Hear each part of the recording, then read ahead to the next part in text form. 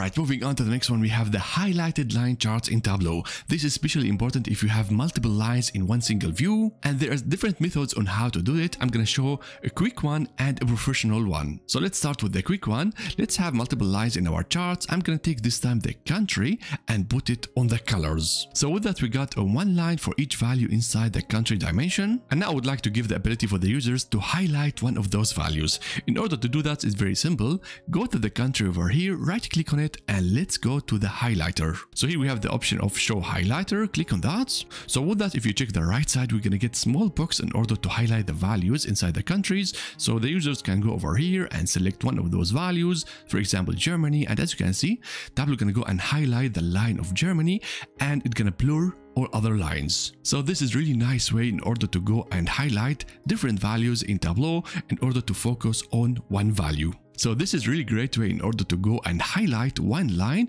especially if you have a lot of multiple lines. So that was it. This is how you can create quickly a highlighted line chart in Tableau.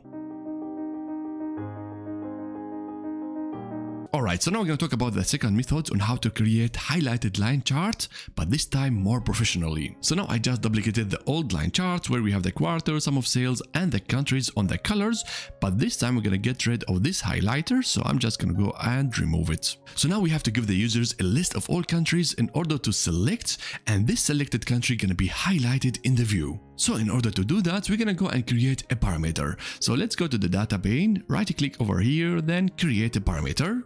So here we're going to give it a name, select country. Since the country values are string, the data type gonna be as well a string. And now next we're gonna go and create a list of all countries that we have inside the dimensions. So here we have 4 values. We have France.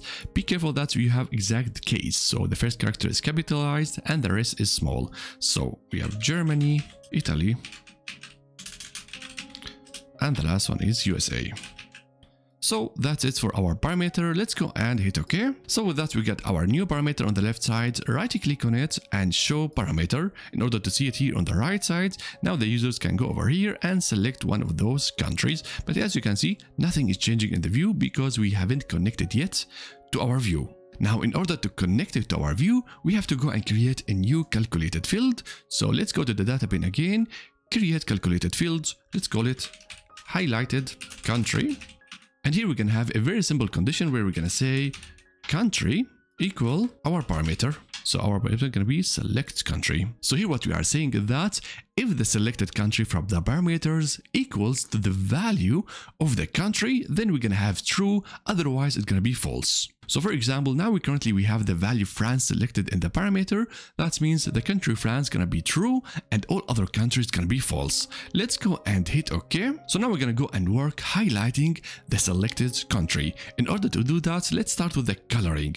So currently we have the coloring on the country. I'm going to go and move it to the details. So that means now the countries are just creating the lines and not responsible for the coloring of the lines. Now in order to bring the coloring, we're going to get our new calculated field, the highlighted country, and let's put it on the colors. So now you can see that we have only 2 colors because we have false and true. So if it's true, it's going to be orange. If it's false, it's going to be blue. But I would like to change those colorings to do the highlight effect. So let's go to the colors, edit colors.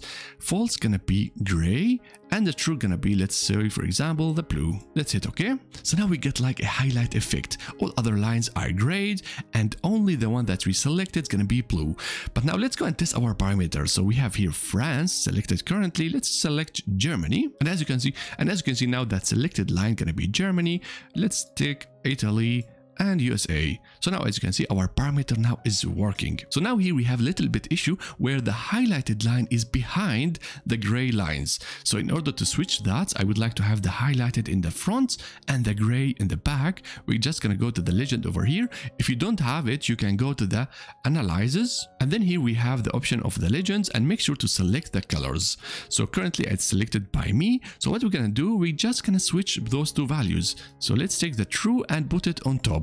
So with that, we have sorted those 2 values, and as you can see in the charts, the blue color in the front and the gray color in the back. And now the next step in order to create this highlight effect in Tableau is that we're gonna change the size. In order to do that, we're going to use our new calculated field. So the highlighted line, drag and drop it on the size by holding Control.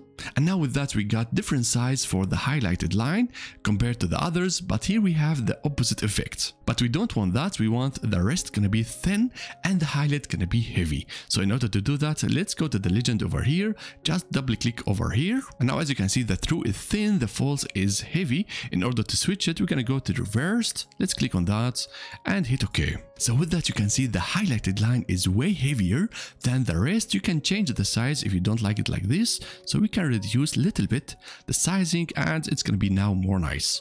Alright, so that's all on how to create highlighted line in Tableau more professionally than the previous one where you have more control on the sizing and the coloring. The users can go over here and start changing the value, and with that we are highlighting one line compared to the others. So that's it.